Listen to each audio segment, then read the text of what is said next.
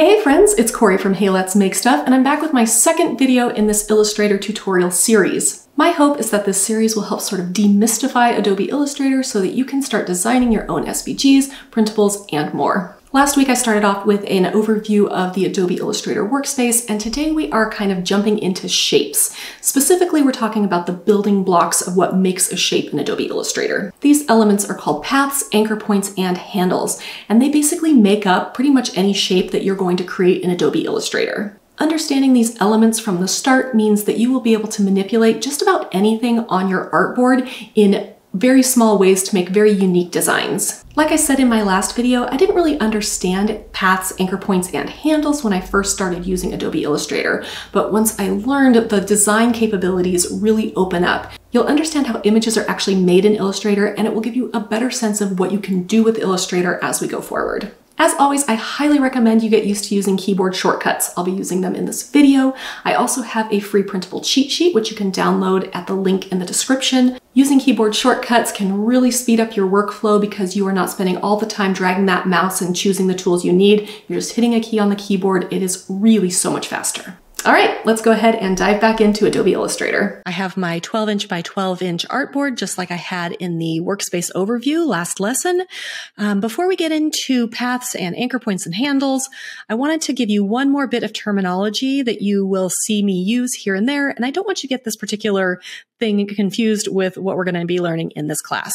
So I'm going to draw a circle. The keyboard shortcut for that is L. I'm go ahead and draw myself a little circle here. Now I wanted to point out the box around your circle. This is called the bounding box, and it basically encloses your entire shape. Every shape, every piece of text, everything has a bounding box, and I just didn't want you to get the bounding box confused with some of the other things we're going to be talking about in this lesson. I'm going to click V to get back to my select tool. You can use the bounding box to rotate. So I have my circle here. There's no corners to rotate, but the bounding box provides those corners. So I can go ahead and use that to rotate my circle. Obviously, rotating a circle doesn't really change much. I can also use it to resize my circle, just like this. I just wanted to let you know that this bounding box is here. We will be talking about it occasionally in relation to other things we are doing. But just so you know, that is the bounding box. It is different than the paths, anchor points, and handles that we're going to be going into right now. Here we are with our trusty circle. So I'm going to use the keyboard shortcut A to get us to the direct selection tool. If you remember, the regular selection tool allows us to move shapes as a whole. The direct selection tool allows us to move a part of a shape or deal with a part of a shape. I'm going to start by hovering over this arc over here in the top right quadrant of my circle. When I hover over it, you'll see that it says path. It's very small. I hope you can see it.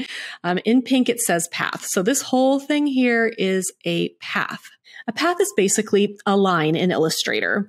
There are three types of paths. There is a closed path, like our circle here. This is one big closed path. There's an open path, which we can make by just drawing a line. This is an open path. It doesn't close. The two ends don't meet. And then there are compound paths, which are two or more closed paths.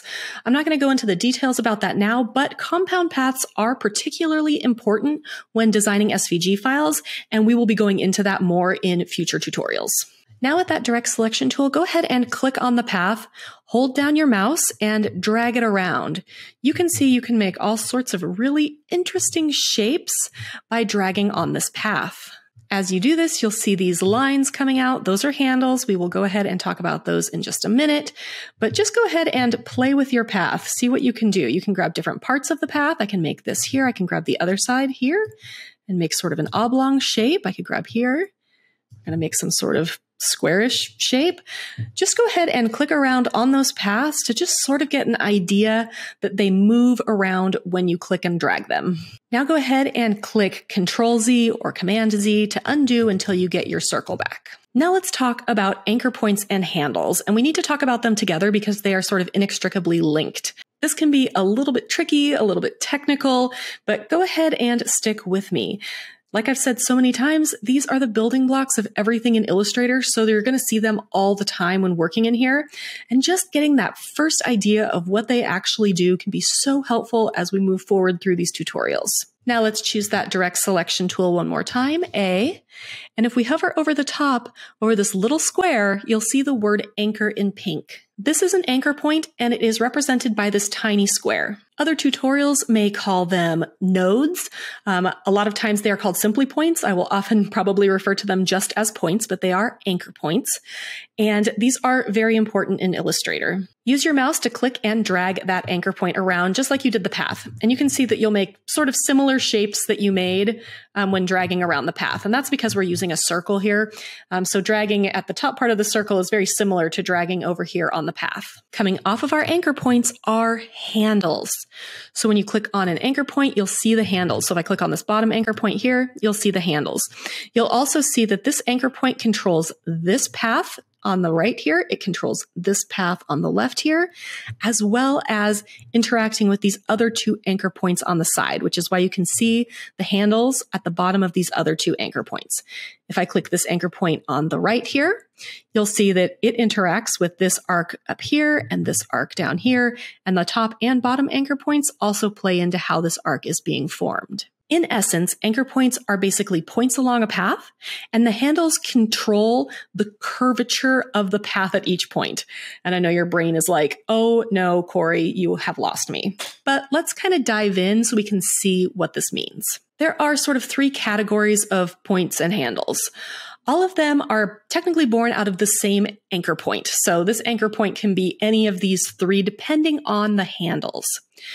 So the first type of anchor point up here is smooth. So all four of these anchor points around our circle are smooth. They have curved paths that run through the anchor point. Now, if we draw a rectangle, we'll just draw a small one up here using M as our keyboard shortcut.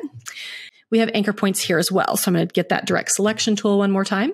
We have anchor points in the corner, and these are corner anchor points. There is no curvature to our line here in this anchor point.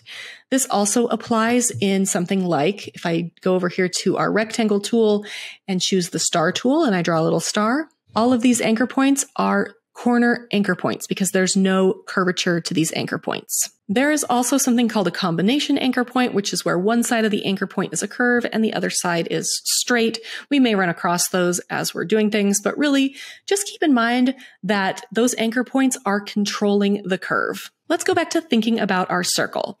Remember, the circle has four anchor points, one at the top, one at the bottom, and one on each side. When you click on the anchor point with that direct selection tool, which is keyboard shortcut A, you'll see that all of these anchor points have these handles, right? Now let's select the anchor point tool. The keyboard shortcut for that is Shift C, and you'll get this sort of little pointy cursor. Now what this tool does is it changes your anchor points from curved to corner anchor points. If you click on a curved anchor point, it will take out all of the curve and give you a corner anchor point. So I'm going to go ahead and click on this first one up here. And now we have a corner anchor point here. We have no handles because our handles are basically retracted into this anchor point. Now, if I click on all the anchor points, what I end up with is a square because I have all of these corner anchor points. And then what I want you to do is to use this rotated square to try and draw your circle again. It's very hard because this particular task is not precise, but it will help you understand how you can go from the corner anchor point back to a curved anchor point. Go ahead and click on your anchor point and drag it down while holding the Shift key down. Now, when you do this, you'll see that it creates that curve. The handles create the curve. So we're going to try and make our circle again. Like I said, it's not particularly easy. Now at the top anchor point, start to pull your anchor point to the left, then hold down the Shift key so it holds, and we'll pull it out about the same distance. Same here on the right, you can pull up.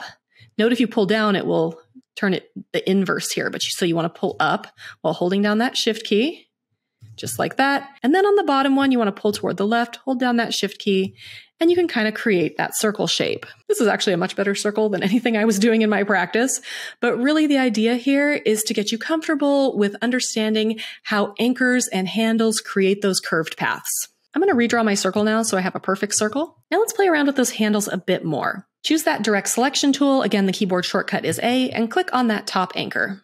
Start by grabbing the right-hand handle off the top of this top anchor point and pulling it toward the right. If you hold down the Shift key, it will keep your handle horizontal and straight, but you can see here that the path gets longer and the arc gets bigger. So if I pull it out to here, perhaps. Now, if I do the same on the side, again, I'm going to hold down the Shift key as I pull up so it'll keep it straight. You can see here that the farther I pull it, the bigger and longer my arc gets. Now if I drag those same two handles closer to their anchor points, the length of the path will get a lot shorter and the arc will become much less. Again, this is just another way for us to see how those handles affect our shapes. Go ahead and play around with these a little bit, lengthening and shortening your arc just to see how it works. All right, I got back to my circle here. Instead of pulling the handle closer or farther away from the anchor point, we're now gonna rotate the handle. So I'm gonna click on the handle and drag it down. Now you can see here that I can also shorten or lengthen as I pull. So the closer I get to my anchor point, the shorter my path is. The longer I get to my anchor point, the longer my path is, just like that. The two handles off an anchor point are related when it comes to the curve. So they turn together here with the curve. They are not related when it comes to lengthening your handles. Now, if I'm back at my circle, I can show you that like if I turn this here, and then I turn this one here, and then I turn this one here, and I turn this one here, I can make a really interesting shape. Go ahead and play around with both turning your handles as well as lengthening, just to see what sort of shapes you can create. I'm back to my circle here, and like I said before, the two handles for each anchor are related, and when you click on one and rotate it, the other one will go with it. But what if you only want to manipulate one side of your anchor point? That's pretty easy. On a PC, all you have to do is hold down the Alt key while you drag. On a Mac, you hold down the Option key. So if I drag here, you can see that I'm only using one handle here. The one on the left side is staying put. One other simple thing you need to know about anchor points is adding anchor points or deleting anchor points. This is very easy. The keyboard shortcuts for these are plus and minus. You just have to hit the plus or minus key. So I'm going to go ahead and hit plus. You can see that I have a little pen with a plus, and now I can add more anchor points to my shape. There are many reasons you might want to do this. You may want to just adjust a smaller portion of your curves here. You can create all sorts of interesting shapes. You could add, more anchor points here and drag them into different shapes here. You can start to see how this could create some really interesting shapes. I mean, this almost looks like one of those harps that the angels play. You can start to play around with adding anchor points, maybe make some interesting shapes, but really just start to get familiar with anchor points, handles, and paths. Now, like I said, you can also delete anchor points. So I'm going to hit the minus button on my keyboard. And if I click on an anchor point, it deletes. So now I have an oval because I deleted the top and bottom anchor points. Depending on how sophisticated you get with your designs, these are two very important tools that will really help you refine the shapes and drawings that you're making in Illustrator. Phew, that was a lot about paths, anchor points, and handles, but hopefully you have a better idea of how shapes are created in Illustrator now. I highly recommend that you just draw some simple shapes in Illustrator and then play around with those paths and anchor points and handles just to see what sort of shapes you can make. The more you play around with them, the more you'll get an idea of the way that you can manipulate shapes. And you may be wondering, why does this matter? But as we go forward, I'm going to be playing with those elements a lot as we create SVG designs. So you'll be able to see exactly how those elements relate to designing SVGs. In the next tutorial, we will be tackling text. Text makes really easy SVGs without any drawing or anything else, but there are a lot of things we need to know to be able to export that text as an SVG file, so stay tuned for that. If you found this Adobe Illustrator video helpful, of course, I would love for you to give it a like. If you have questions, please leave those down in the comments and I'd be happy to answer them. If you want more Adobe Illustrator tutorials along with Cricut sublimation and laser tutorials, go ahead and follow my channel. I'll see you next week.